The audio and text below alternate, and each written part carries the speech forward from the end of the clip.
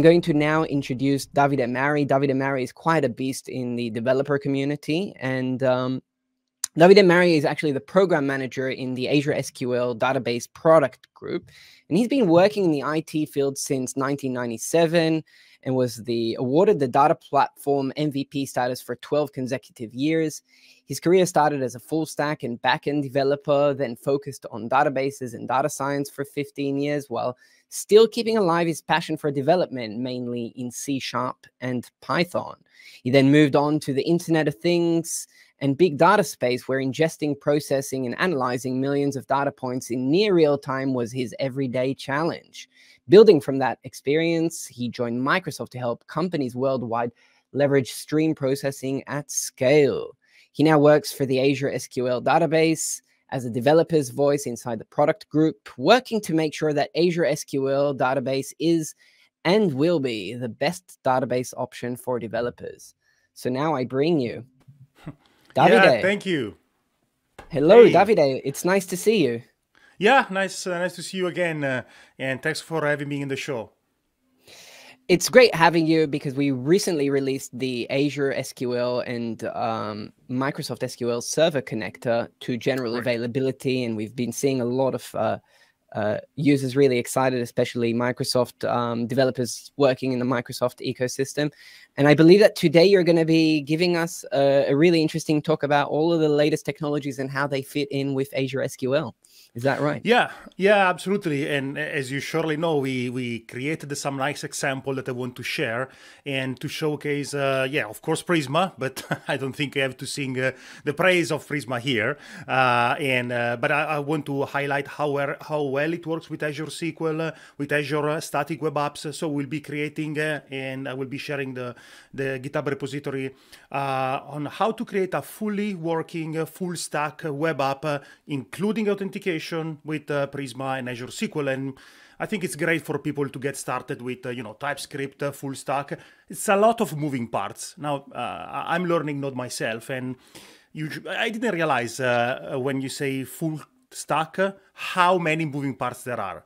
And so I think that this repository we created is great for new developers that want to get into this field to exactly understand all the pieces and how they are tied together. So I'm super happy about this repository we created. Wonderful. So now I'll give you the stage. I'm going to bring you your screen. Are you ready to share? There we go. We have your screen, and perfect. I'm going to take myself off, and the stage is yours, Davide. Thank you. So let's start from the repository I was discussing, and basically you can just go to docs.microsoft.com and then click on code samples and then just search for Prisma. And then you will be finding REST and GraphQL. Of course, we did everything. To-do MVC example page. And basically this is the explanation of what this repository will do for you. So it will deploy HTML and Vue.js to-do list. Again, I like the simple stuff, especially for beginners. So I just used this very well-known repository or very well-known sample to create the front end.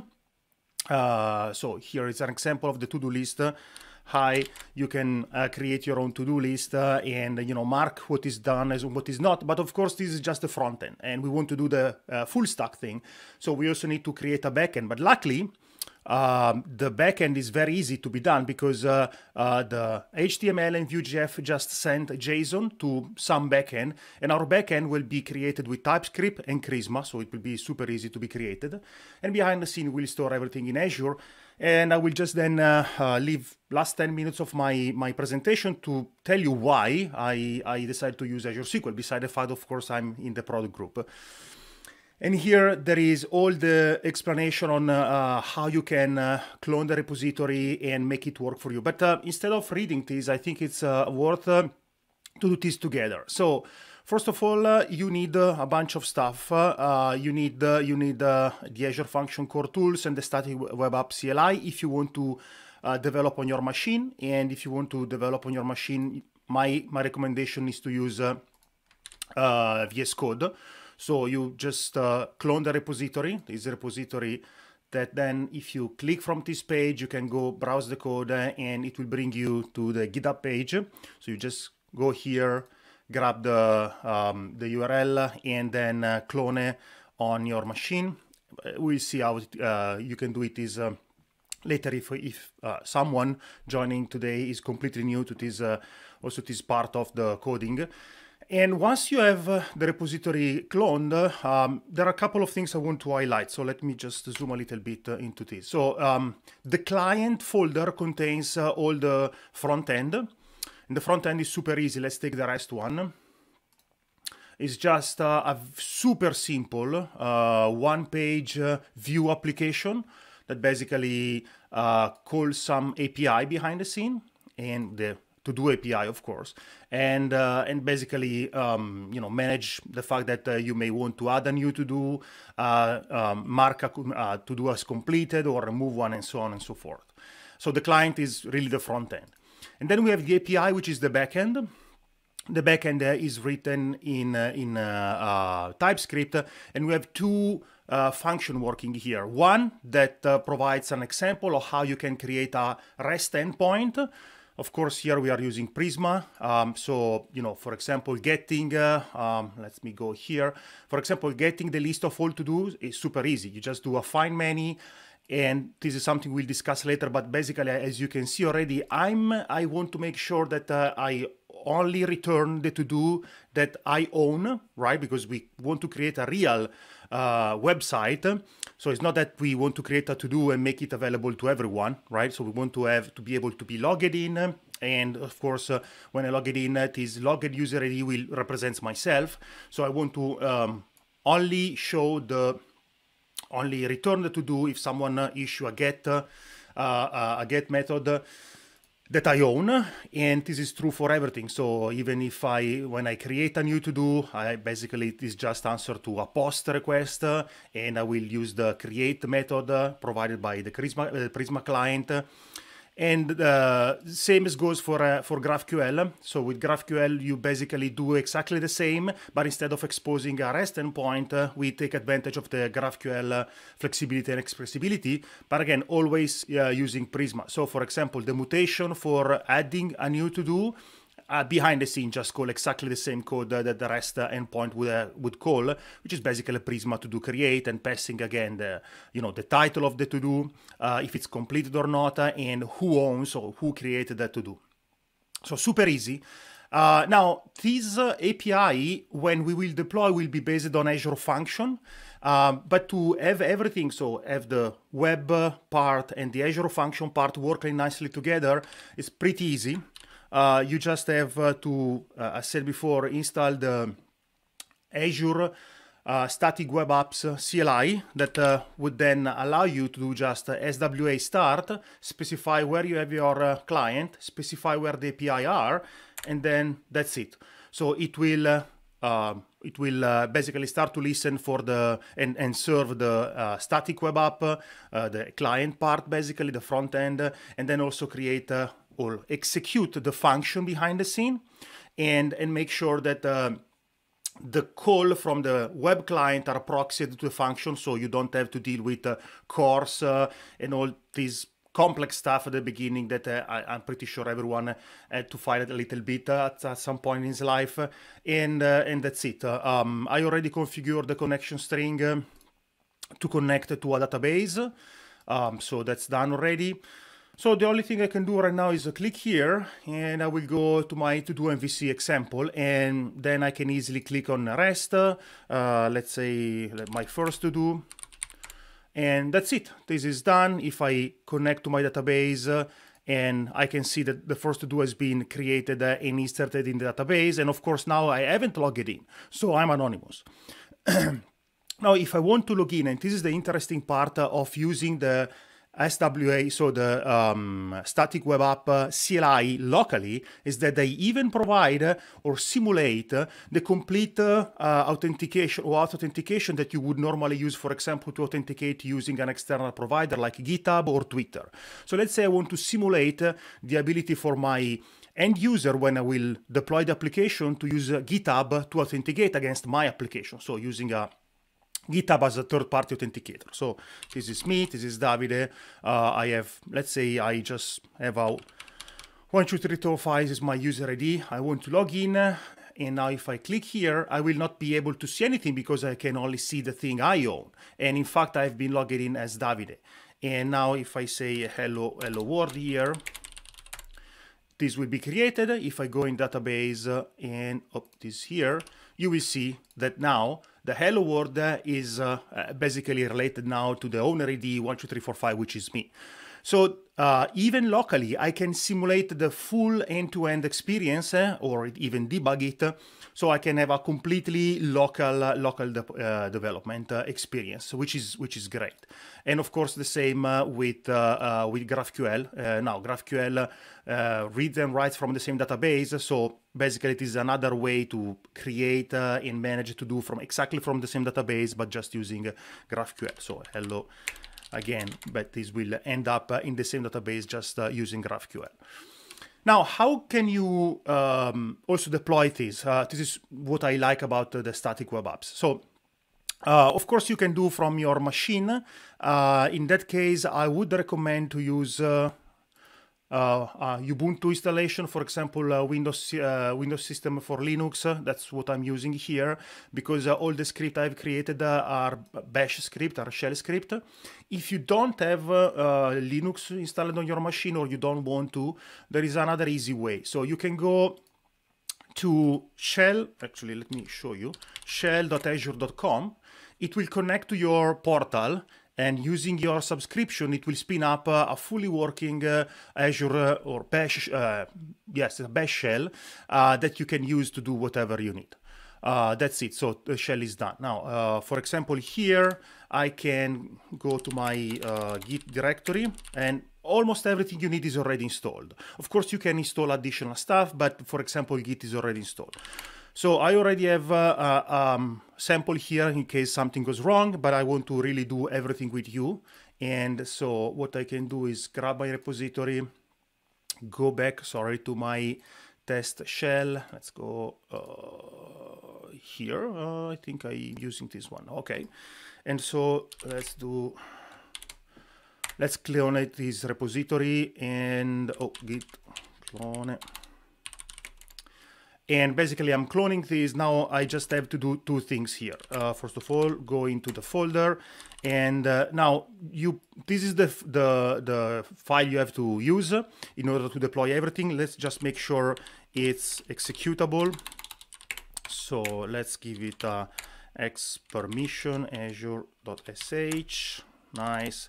And now we can start to deploy everything. Now, if we try to do that.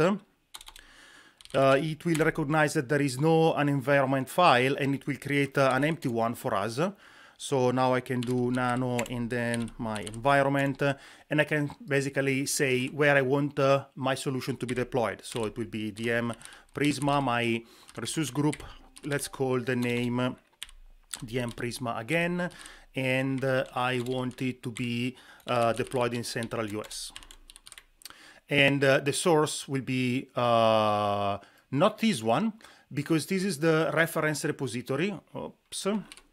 I probably want to fork it for a reason I will quickly show in a second. So let's say that I'm going to use this repository here, this fork. And you need a Git token. The Git token is just used because when you will deploy, there will be something that we need to inject in your folder, in your repository, in order to enable automatic deployment from GitHub to Azure Static Web App. So I'm just grabbing a temporary Git token I created. And that's it. So I can save my file. Yes, then my environment file done. There is another thing that is missing here. The environment file needed by Prisma, which contains the database connection string, right? I'm pretty sure that you know that very well. So let's do that. Let's go to the API. There is a environment template. So I can just do cp.env template and copy it to the environment. Now let's provide the correct query string. So my database here, and let me grab, here we go, this one. And actually, let's do this. So I just copy and paste in this part to make it easier and quicker. Now I can exit. I want to save, yes. Okay, I'm good. I can now deploy everything. Now, let's start deploying. And while this is deploying, let's see what it's doing. So what this deployment script is doing, actually, let's see from here, which is easier, is basically just deploying a resource ARM template that is actually creating your static website. So this will be pretty fast because it doesn't do a lot, honestly, because the magic happens in GitHub. But so let's go to the portal and see what is happening here in my Prisma resource group. So this is the one test I already prepared, again, just in case something goes wrong, but I would expect here to have Prisma, which is the application we just deployed. If I click here, and probably the deployment has already finished, exactly, so it has created an application, but now this application is empty because we need the GitHub to start to push the application to the Azure portal. So let's remember that the application name is thankful field. So we can go, and it is just a random name that gets automatically created for you. So if we go to environments, you will see that this is waiting for deployment. And right now, unfortunately, the deployment will not work because Prisma uses some special technique to generate at runtime the client that is not fully compatible with Azure Static Web Apps. But luckily, it's very easy to fix.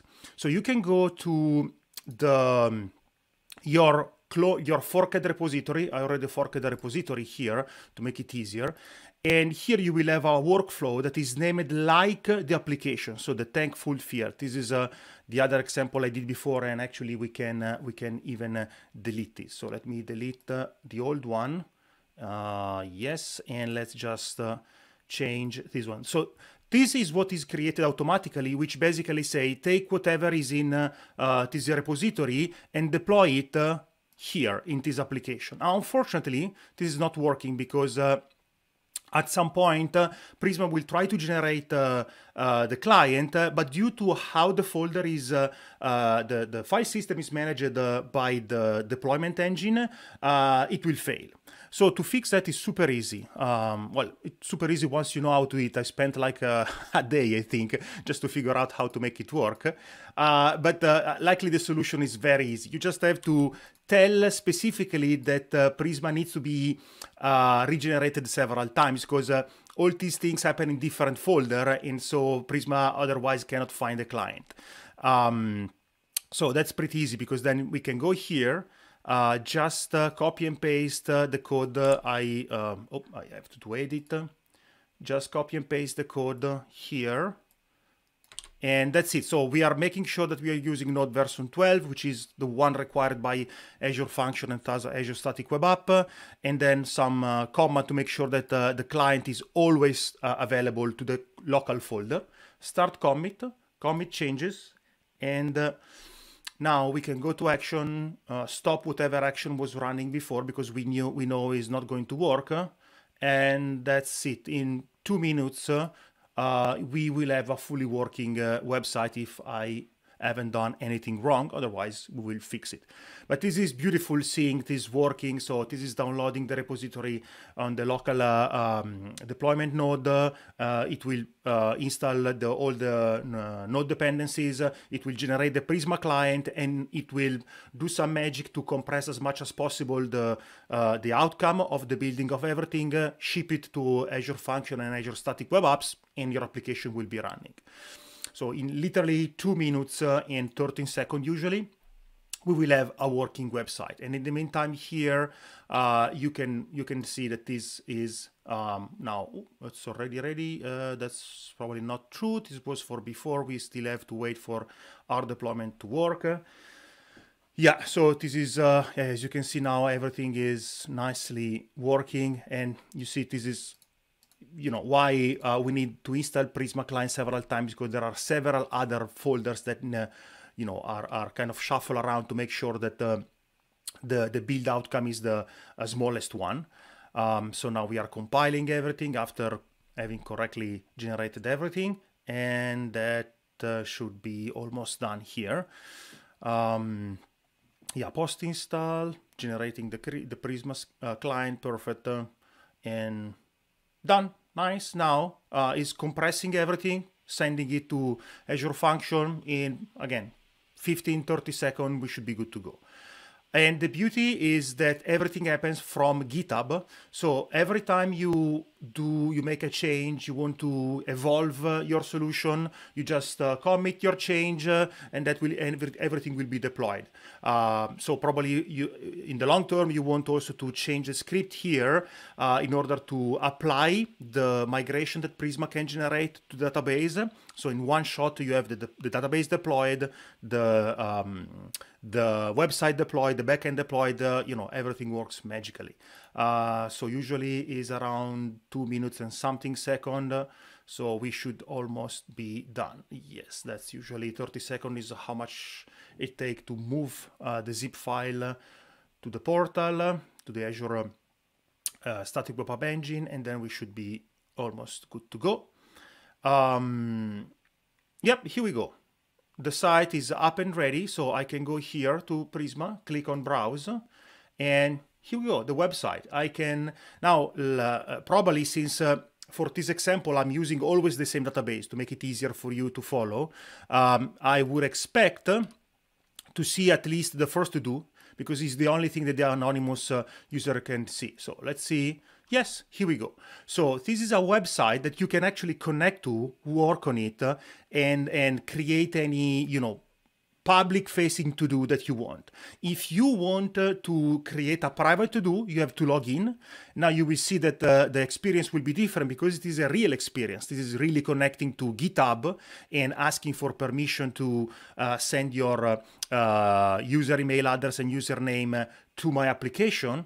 And now if I go to REST, you will see I am logged in. Yorek is my GitHub user, and I can say hi from here. And you will see that in my database right now, hi from here belongs to another owner ID, which is the ID that my fixtures user ID for the GitHub user I just created. Honestly, this is amazing because in just 5 minutes, you can be up and running with a full stack, fully working with authentication. And it's just wow when the first time I was able to put everything together, because otherwise, usually building all this stuff usually take way more than just the 5 minutes I shown. And even building it, aside from the issue I had to make Prisma work with Azure Static Web App, let's say overall it took a day. Thanks to the fact that Prisma and TypeScript make life super easy, for example, to connect to Azure SQL. Now, having said that, now that you have an idea of the repository, what it does, how it can help you to learn TypeScript, full stack web app, Azure SQL. As I said, I just want to take the last 5 or 10 minutes. I'm looking at the comments or the times.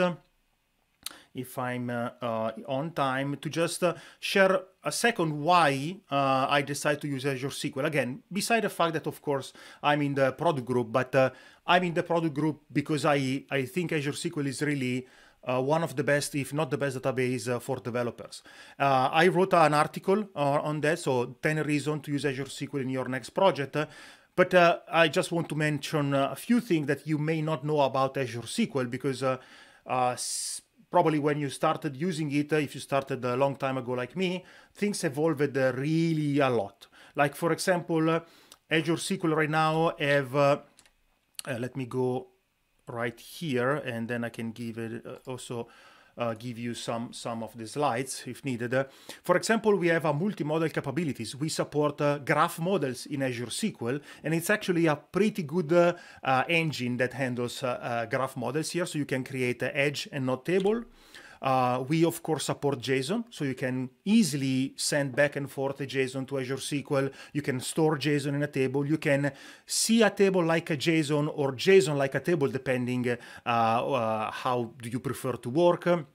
You can use columnstore to speed up aggregation. And what I really like about Azure SQL is all the things I mentioned work very and amazingly well together. This is where we spend most of our time from an engineering perspective to make sure that every feature we create is well integrated with all the others. So for example, you can create a graph model that contains JSON data on top of which you create a column store index.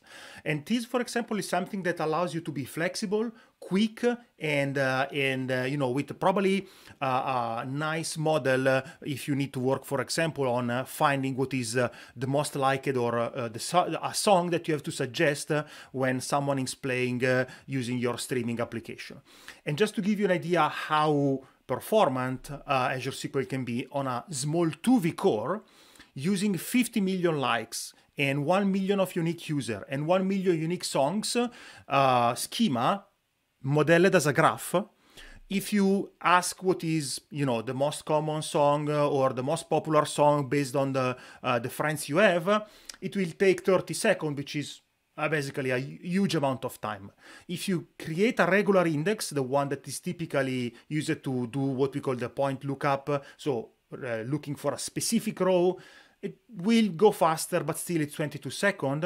If instead you use a column store index exactly on the same data, where you can even have the row index, the whole query to analyze which is the song that you should recommend to your user based on the liking of their friends will go down to 3 seconds only on 2V core, right?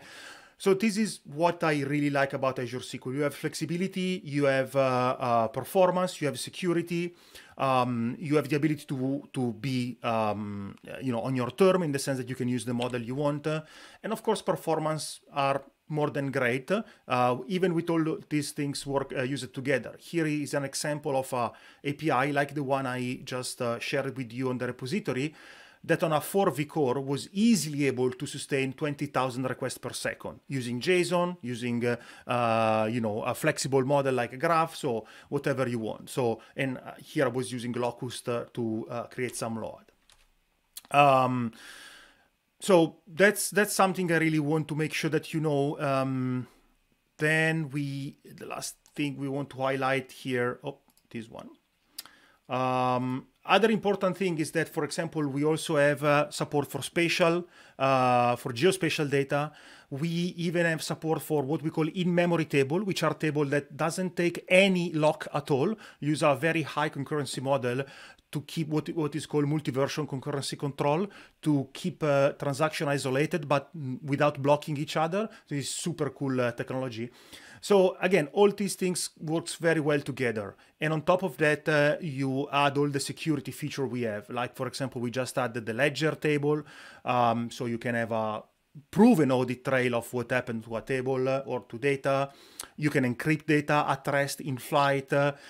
So it's really amazing, because our goal is to give developers as much as feature as you need, so you don't have to put this feature in your application and make it overcomplicated. And I think this is a very good example of how SQL can help you to be, and Prisma in this case, and TypeScript to be super productive. Last thing I want to add, and then I am done. And I hope I have entertained you and awakened your interest in Azure SQL, is that if you want to learn more, as Daniel was said, I've been a developer for a long time, and I realized that there was no specific book that discussed Azure SQL from developer perspective, from a very practical perspective, like why I have to create an index. I don't care about the theory and the B tree and whatever. I just want to understand when I have to create an index, which kind of index, and how it can help me. And then, yeah, theory, I can learn it later if I really want.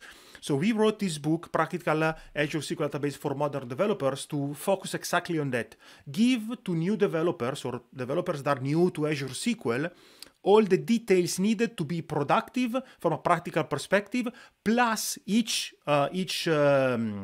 chapter, the last section, give you detail to all the theory books and articles you may want to read if you want to get deeper into the topic. Otherwise, you will learn enough to be more than a happy developer, just by learning the practical aspect of it. And again, theory is something you may or may not want to learn. And with that, I am done in roughly 30 minutes. So I hope I have been able to show you something interesting. And let me put here, not this one, but yeah, here we go. The GitHub connection URL. That's it. That's all on my side, Daniel. Davide, thank you so much. That was really insightful, and I think it was really fun just to sort of even collaborate on this sample repository. I actually had a question and one note. So essentially, in this repository, could you talk a little bit more about what these this ARM file is? Is this a way to sort of define declaratively infrastructure and then have... Correct. So basically, an ARM template, Azure Resource Management template, is just a way to say what you want to be. So let's say, for example, here you are saying, so let's set aside the parameters for a second. But basically, you are saying, I want to create a static website. And basically, if you go to the portal, usually you are asked a lot of questions like what is the size, what is the tier, if you want to create some application settings. So let me show it to you. So if you go to the portal, this one here. Yeah, for example, if you go to configuration, you will see that here automatically, an application settings appeared. Well, that's not magic. Normally, you would do manually, visually, by doing, add and then typing. But of course, you want to automate these things, and you cannot do it using a UI. So what you do is actually create, one way of doing it is creating an ARM template that basically describes all the answer to all the questions you would have asked otherwise. To simplify a lot. So as you can see here, I'm creating an app settings called database URL, and I'm taking the value from a parameter so the template can be reusable. For example, you want to have a different connection string than me, right? So you will still be able to use exactly the same parameter, the same template, but using a different parameter, it will work for your configuration. I see, gotcha. Very clear. Yeah, that's how you call it. So very nice. There are other ways to call it, but this is the one I like. And another question is, when it comes to what is known as static sites in Azure, static sites in Azure also include the functionality, right? So correct. Static sites includes the static site hosting, and in addition to that, the ability to deploy functions and to have all of that sort of glob together. Do you want to speak maybe a little bit more about how authentication works in general? Because I saw that you were essentially using the authentication that is provided by Azure. So yes and no, in the sense that Azure is actually calling. So this is OAuth 2 authentication. So what a static website helped me to do is to manage what we call the authentication dance. That, if you do OAuth 2, it's not exactly the simplest thing in the world, right? Yeah. So what I like about Static Web App is that it boils down to making sure that you call.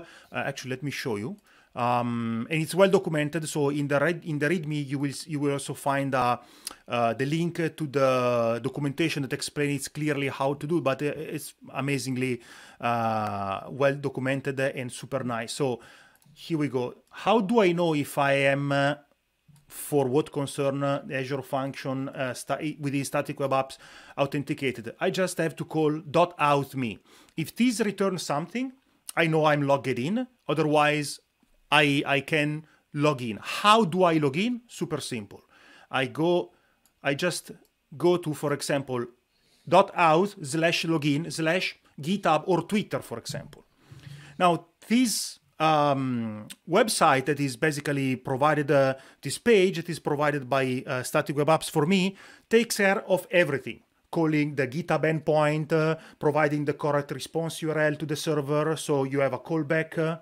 So everything is automatically done. What you get at the end, if the authentication is successful, is a token that the front end will automatically and securely pass to the Azure function.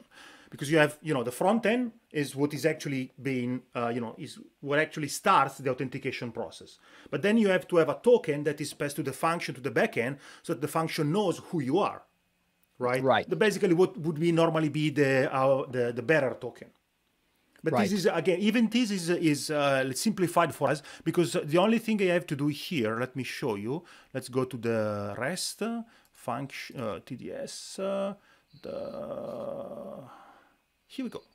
I just have to search if there is a XMS client principal that contains packed for me already all the information that GitHub or the external authentication returned. And then this code basically return JSON that contains properties depending on the authentication provider, right? But all authentication provider will at least return a user ID. You can have a email. So it's super simplified in the sense that I guess the goal of the Azure Static Web App is to remove all the complexity, in the sense that it's going to shield it, especially if you don't need to, manage all it in detail, because you just have to do a to-do website, which is not like, doesn't need to be complex. Actually, if you can do it very quickly and fast, you are happy because you can focus on more important things, right? Right. So that's what I like. And so Azure Static Web Apps is a way to easily encapsulate front-end, back-end, and security, and try to make it as simple as possible for developers. I see. And there's one thing that is Prisma specific that I think might be a simpler way in the GitHub workflow file, in the GitHub Actions workflow. I saw that you added an extra step in order to install Prisma, which fixed your problem. Yes. Now, yes. This problem is quite a common one. This is because essentially Prisma client is like a skeleton library. And I wrote a sort of a comment here, but cool. It should be enough to just run npx Prisma generate as the post-build command or pre-build. I'm not sure exactly how this works, but if you run the npx Prisma generate, it should eliminate the need to install Prisma client. So I think I tried that. The trick here is that Oryx, which is the engine that kicks in here in GitHub to basically build everything and then move all the built artifacts to Azure Function, do some tricks with directories. So if I tried, and maybe I can try it again, but if I just do generate, it will generate the client in a folder that when the last part, the post process kicks in, so this part here, so these things here will not find, if I just do npx generate, it will not move the correct modules to this folder. Right. I don't know if it's because it's generated on the fly, and that could be. But I noticed that if I just do that, then here it was complaining that there was no Prisma client. Right. But yeah, maybe I'm not an expert on Oryx, definitely, and even less on Node. So if someone wants to play and simplify this, I'm super happy to accept PR and improve the repository. Absolutely. Actually, I have a challenge for people who are on the show and are attending. So if you want to download this repository, now the repository is already working, right? So it's okay. You download it, you install, everything is done. It's too magic. Now let's try to make something a little bit more challenging. So what you can do is, so when you run the repository on your machine, you can also download something called the to-do backend JavaScript specification, which is basically a test that will tell you if you have implemented the backend for the to-do MVC correctly, right? Because the to-do MVC frontend is sending you some JavaScript, some JSON, right? But how do you know how that JSON should be done? And how do you know which method you should implement? Post, get, patch, and how do they should they respond? So these specs is a set of tests that allows you to make sure that what you have done works correctly. But there is a twist. So for example, if you run localhost, and this is where the function resides, you will see that this all works nice. So meaning that the repository already implement get and post and delete as the specification asks you to do. But then at some point you start to get an error. Because, and I like the idea, just like in the real world, now after a while we introduce a new requirement. Now I want also to be able to order the to-do. So we need to have a new field called to-do order. And it will be a good exercise, especially for those who are new, to try to change the Prisma model to add support to order, change the code to add a support to ability to move the items and specify an order, starting from this repository. So they can start from something that they know it's working, work their way through making it to evolve it, just like it happened in real life, and see how the entire process is. So I really like this repository and to do MVC story, because it really shows, even if in a simple way, the real world problem. Like you do something and the next day someone comes, okay, hey, requires some change, fix what you have done, right? So that's another nice things to do. Davide, it's been really great having you. Is there anything else you would like to share before we wrap up for today? I think I'm good. I hope that this was interesting. People liked it, and yeah, if you have any question even after that, just ping me on Twitter or email, and I will try to answer as soon as possible. Great. So with that, once again, thank you. Sure. Really looking forward to doing some more stuff on Azure SQL and just the Azure ecosystem in general, and hope to see you here soon again. Yeah, absolutely. Thank you so much for having me. All the best.